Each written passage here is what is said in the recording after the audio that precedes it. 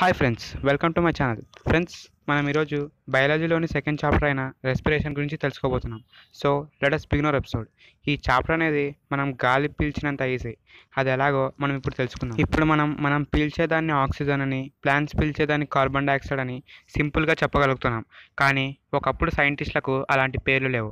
కాబట్టి ముందు మనం వాళ్ళు ఏ విధంగా పిలిచేవారో తెలుసుకుందాం. వాళ్ళు విటియేటర్ అనే పదం వాడేవారు. విటియేటెడ్ ఎయిర్ అంటే ఒక ఏ సబ్స్టెన్స్ అయితే బర్నింగ్ని సపోర్ట్ చేస్తుందో అది తీసివేస్తే మిగిలిన సబ్స్టెన్స్ అని అర్థం. సో మన భాషలో సింపుల్గా చెప్పాలంటే కార్బన్ డైఆక్సైడ్, దాంతోపాటు నైట్రోజన్, ఇలా అన్నమాట. అంటే ఏదైతే సపోర్ట్ చేస్తుందో బర్నింగ్కు అది తీసివేయడం అంటే ఆక్సిజన్. అంటే విటియేటెడ్ ఎయిర్ అంటే ఆక్సిజన్ లెస్ ఎయిర్ అన్నమాట. నెక్స్ట్, చాల్కియా యాసిడ్ అనే పదం వాడేవారు. దీన్ని ఫిక్స్డ్ ఎయిర్ అని కూడా పిలిచేవారు. ఇది CO2. ఏ విషయం కనిపెట్టాలన్నా ఏదో ఒక సైంటిస్ట్ పోరాడే ఉంటాడు. ఈ సిచ్యువేషన్లో మాత్రం లావోయిజర్ గారు ఎక్కువ కృషి చేశారు. అప్పట్లో మనం గాలి పీలుస్తున్నాం, వదులుతున్నామని మాత్రమే తెలుసు. లావోయిజర్ గారికి మాత్రం వేరే గ్యాస్ని పీల్చుకుంటూ మరో గ్యాస్ని విడుదల చేస్తున్నామని నమ్మకం.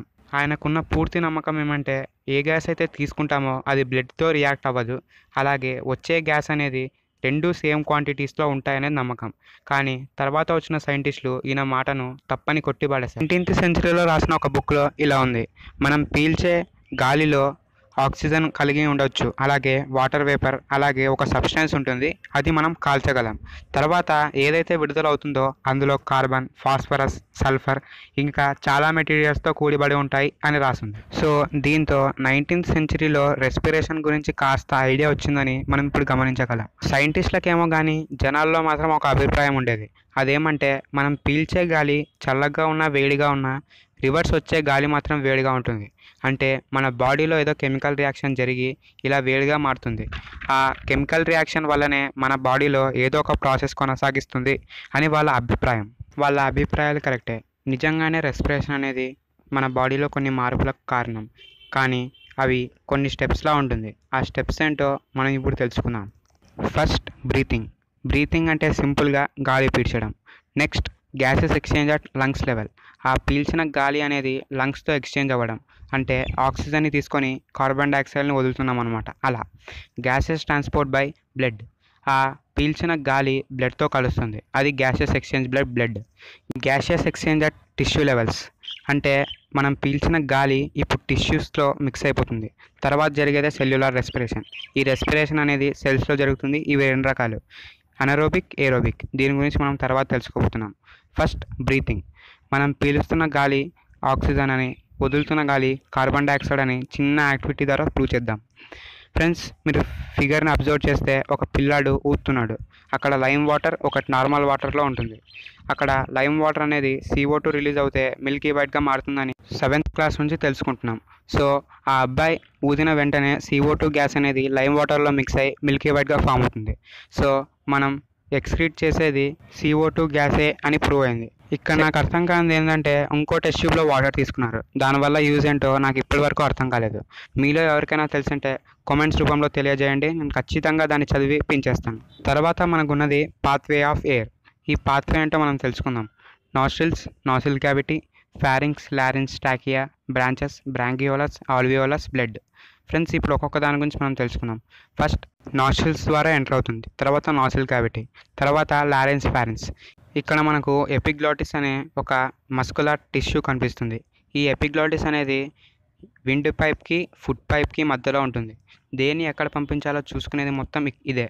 తర్వాత మనకున్నది ఫారిన్స్, లారెన్స్. దీని తర్వాత నుండి అసలు కథ మొదలవుతుంది.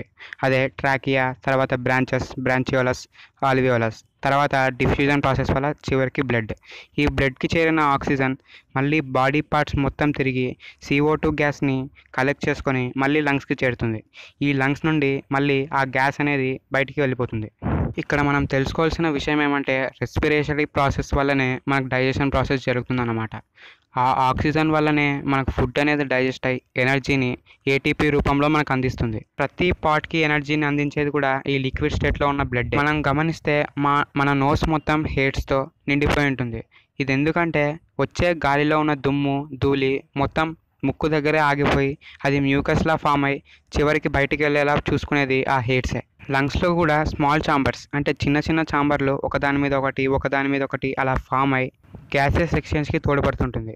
ఈ ఒక్కొక్క మాలిక్యూల్ని ఛాంబర్స్ని తీసి మనం ఒక లీనియర్ ఫామ్లో వేస్తే అది 160 మీటర్ స్క్వేర్ ఉంటుంది. అంటే ఒక టెన్నిస్ కోర్ట్తో సమానం అన్నమాట. ఇందాక మనం చెప్పుకున్నట్లు ఎపిగ్లాటిస్ అనేది విన్ పైప్కి ఫుడ్ పైప్కి మధ్యలో ఉండి ఏది ఎక్కడికి చేరాలో సరిగ్గా గమనించి పంపిస్తూ ఉంటుందన్నమాట. ఫుడ్ అయితే దాని మీద పడంగానే అది జారుకుంటూ ఫుడ్ పైప్లోకి పంపిస్తుంది. గాలికి బరువు ఉండదు కాబట్టి సింపుల్గా విన్ పైప్లోకి దూరిపోతుంది. దీన్ని కంట్రోల్ చేసేది ఒక నర్వస్ సిస్టమ్. ఇది ఫ్లాప్ లైక్ వేవ్. ఈ ఎపిగ్లాటిస్ అనేది ఫుడ్ అన్నా పంపిస్తుంది, లేకుంటే విన్ అన్నా పంపిస్తుంది. రెండింటినీ ఒకేసారి ఎప్పటికీ పంపించలేదు. ఒకసారి మీరు ట్రై చేయండి. అంటే ఏదైనా తింటూ గాలి పీల్చుకోవడానికి ట్రై చేయండి, లేకపోతే గాలి వదులుతూ ఏదైనా తినడానికి ట్రై చేయండి. రెండూ సాధ్యం కావు.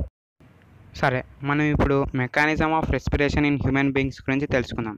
ఫ్రెండ్స్, ఇక్కడ డయాఫ్రమ్ అంటే లంగ్స్ కింద ఉన్న భాగం మన ఊపిరి పీల్చడానికి పంపించడానికి ఎంతో యూస్ఫుల్. ఈ డయాఫ్రమ్ అనేది రిలాక్స్ అయిపోతే లంగ్స్ చిన్నవైపోతాయి, అంటే లోపల ఉన్న గాలి బయటికి వెళ్ళిపోతుంది అన్నమాట. ఒకవేళ ఈ డయాఫ్రమ్ కంప్రెస్ అయింది అంటే బయట ఉన్న గాలి లోపలికి వస్తుందన్నమాట. ఒకవేళ ఈ డయాఫ్రమ్ అనేదే లేకపోతే బయటున్న గాలి లోపలికి రాలేదు, లోపలున్న గాలి బయటికి వెళ్ళలేదు. ఈ డయాఫ్రమ్ అనేది ఒక డోర్ లాంటిది. మొత్తం లంగ్స్ అనేవి ఫ్లోర్ అయితే ఈ డోర్ అనేది ఆ ఫ్లోర్లోకి ఎంటర్ అవ్వడానికి అలో చేస్తుంది. అలా అన్నమాట. అందుకే మనం గాలి పీల్చుకున్నప్పుడు మన చెస్ట్ రీజన్ అనేది పెరుగుతుంది, గాలి వదిలినప్పుడు తగ్గిపోతుంది. అంటే ఇక్కడ లంగ్స్ ఎక్స్పాండ్ అవుతున్నాయి, రిలాక్స్ అవుతున్నాయి అని మనం గ్రహించాలి. అమ్మాయిల్లో అయితే రిప్స్ ఈ ప్రాసెస్ చేస్తాయి. మనం గాలి పీల్చుకోవడాన్ని ఇన్స్పిరేషన్ లేదా ఇన్హలేషన్ అంటారు. అదే వదలడాన్ని ఎక్స్పిరేషన్ లేదా ఎగ్జలేషన్ అని అంటారు. సరే, ఇప్పుడు లంగ్స్ ఎక్స్పాన్షన్ రిలాక్సేషన్ గురించి మనం తెలుసుకున్నాం కదా. ఇప్పుడు లంగ్స్ గురించి కాస్త ఇన్ఫర్మేషన్ మనం తెలుసుకుందాం. ఈ లంగ్స్ అనేవి చాలా స్పాంజీగా ఉంటాయి. ఈ రెండు లంగ్స్ అనేవి సేమ్ సైజులో ఉండవు. లెఫ్ట్ లంగ్ అనేది హార్ట్కి స్పేస్ వదలడానికి కాస్త చిన్నదిగా ఉంటుంది. ఈ రెండు లంగ్స్ అనేవి డబల్ మెంబ్రేనియస్ స్ట్రక్చర్తో ఎన్క్లోజ్ అయి ఉంటుంది. ఈ రెండు లేయర్స్ మధ్యలో ప్లూరా అనే ఫ్లూయిడ్తో నిండి ఉంటుంది. ఈ ఫ్లూయిడ్ అనేది కొన్ని రకాల ఇంజురీస్ నుండి తప్పించుకోవడానికి ఎంతో సహాయపడుతుంది. అంతేకాదు, స్పాంజీ నేచర్ లంగ్స్ ఉంటాయని చెప్పుకున్నాం కదా, దీనికి కారణం కూడా ఈ ప్లూరా అలాగే ఆ మెంబ్రేనస్ స్ట్రక్చర్సే. మనకు తెలుసు, మనం రెస్ట్ స్టేట్లో ఉన్నప్పుడు మన హార్ట్ బీట్, లంగ్స్ రేటింగ్ మొత్తం కంట్రోల్లో ఉంటుంది. అదే ఏదైనా ప్రాబ్లంలో టెన్షన్లో ఉంటే హార్ట్ బీట్, ఈ లంగ్స్ ఎక్స్పాన్షన్ అండ్ రిలాక్సేషన్ అనేది ఎక్కువ తక్కువ అవుతూ ఉంటుంది. ఈ రెస్పిరేషన్ అనేది బ్రెయిన్తో కూడా కాస్త సంబంధం ఉంటుంది. సో బ్రెయిన్ నుండి రెస్పిరేటరీ ట్రాక్ వరకు ఉండే మజిల్ని మనం కట్ చేసినట్లయితే ఈ రెస్పిరేటరీ ప్రాసెస్ మొత్తం ఆగిపోయి మనం చనిపోతాం. సరే, ఇప్పుడు మనం గ్యాసెస్ ఎక్స్చేంజ్ గురించి తెలుసుకుందాం. ఇంతవరకు మనం ఎయిర్ అనేది లంగ్స్లో ఎలా చేరుకుంటుందో తెలుసుకున్నాం. ఈ లంగ్స్ నుండి బ్లడ్కి ఎలా చేరుతుందో మనం ఇప్పుడు తెలుసుకుందాం. అక్కడ మనకు మెయిన్గా పనిచేసేదే ఆల్వియోలై. ఈ ఆల్వియోలై డిఫ్యూజన్ ప్రాసెస్ వల్ల బ్లడ్ని, ఆక్సిజన్ని కంబైన్ చేస్తుంది. ఫ్రెండ్స్, స్క్రీన్ మీద చూపిస్తున్న ఫిగర్ మీద ఒక్కసారి మళ్ళీ లుక్ చేయండి. అక్కడ మనం గమనిస్తే branches, alveolus, red cells, capillary network, oxygen, carbon dioxide అని కనిపిస్తుంది. అది ఆల్వియోలై. ఆల్వియోలై కింద బ్లడ్ క్యాపిలరీస్ అని మనకు కనిపిస్తుంది కదా ఫ్రెండ్స్. అక్కడ డిఫ్యూజన్ ప్రాసెస్ వల్ల కార్బన్ డైఆక్సైడ్, ఆక్సిజన్ అనేవి బ్లడ్ నుండి లంగ్స్కి ఎక్స్చేంజ్ అవుతూ ఉంటాయి. ఫర్ ఎగ్జాంపుల్, మనం ఆక్సిజన్ని బ్రీత్ చేస్తాం, అది లంగ్స్కి చేరుతుంది. లంగ్స్లోని ఆల్వియోలోకి చేరి ఆల్వియోలో కింద ఉన్న బ్లడ్ క్యాపిలరీస్లోకి ఎంటర్ అవుతుంది. అలాగే ఎంటర్ అయిన ఆక్సిజన్ బాడీ మొత్తం తిరిగి CO2గా ఫామ్ అయి మళ్ళీ ఆల్వియోలై దగ్గరికే వస్తుంది. ఆ ఆల్వియోలై దగ్గర CO2 అనేది మళ్ళీ డిఫ్యూజన్ జరిగి ఆల్వియోలైకి మళ్ళీ ఎంటర్ అవుతుంది. మళ్ళీ అక్కడ ఆల్వియోలై నుండి లంగ్స్కి చేరి బయటికి వెళ్ళిపోతుంది. ఫ్రెండ్స్, ఇక్కడ ఒక సింపుల్ లాజిక్ ఉంది. అదేంటో మనం ఇప్పుడు డిస్కస్ చేద్దాం. చిన్న పిల్లని అడిగితే మనం ఏ గాలి పీల్చుకుంటాంరా అంటే ఆక్సిజన్ అని చెప్తాడు. కానీ అది తప్పు. ఎందుకంటే ఆక్సిజన్తో పాటు నైట్రోజన్, కార్బన్ డైఆక్సైడ్ ఇలా అన్ని గ్యాసెస్ మన నోస్లో ప్రవహిస్తాయి. తర్వాత మనకు ఆక్సిజన్ మాత్రమే యూజ్ చేసుకుంటూ మిగతా గ్యాసెస్ అనేవి యాజ్ ఇట్ ఈస్గా రిలీజ్ అవుతాయి. కాకపోతే CO2 అనేది మన బాడీ ప్రొడ్యూస్ చేస్తుంది, ఆక్సిజన్ని అబ్జర్వ్ చేసుకుంటుంది. కాబట్టి ఆక్సిజన్ కంటెంట్ అనేది తగ్గిపోయి CO2 కంటెంట్ అనేది పెరుగుతుంది. మరి నైట్రోజన్ అనేది యాజ్ ఇట్ ఈస్గా ఉంటుంది. అంటే ఎంత పీల్చుకుంటామో అంతే యాజ్ ఇట్ ఈస్గా విడుదలవుతుంది. ఫ్రెండ్స్, ఈ టేబుల్ని అబ్జర్వ్ చేయండి. ఆక్సిజన్ మనం పీల్చుకునేటప్పుడు 21% ఉంటుంది. వదిలేటప్పుడు 16% ఉంటుంది. అంటే 5% ఆఫ్ ఆక్సిజన్ మన బాడీ యూటిలైజ్ చేస్తుంది. మరి ఆ 5%ని CO2 ఫామ్లో మన బాడీ ఎక్సైల్ చేస్తుంది. ఇక్కడ మనం ఇన్హేల్ చేసేటప్పుడు 0.03% ఉంటుంది. అలాగే వదిలేటప్పుడు 4.4%కి చేరింది. అంటే 4.4% పెరిగిందనే మనం అనుకోవచ్చు. తర్వాత నైట్రోజన్ అనేది మన బాడీకి ఎలాంటి యూజ్ లేదు కాబట్టి 78% తీసుకుంటే 78% బయటికి పంపిస్తుంది. సరే, ఇప్పటిదాకా మనం తీసుకున్న గాలి లంగ్స్ ద్వారా వెళ్ళి ఆల్వియోలైకి చేరి బ్లడ్లో కలుస్తుందని చెప్పుకున్నాం కదా. ఇక్కడ ఆల్వియోలైకి బ్లడ్కి మధ్య డిఫ్యూజన్ ప్రాసెస్లో ఎక్స్చేంజ్ జరుగుతుందని చెప్పుకున్నాం కదా. ఇప్పుడు బ్లడ్లో ఎలాంటి పిగ్మెంట్ అనేది ఆ ఆక్సిజన్ని, కార్బన్ డైఆక్సైడ్ని క్యాచ్ చేసి విడుదల చేస్తుందో మనం ఇప్పుడు తెలుసుకుందాం.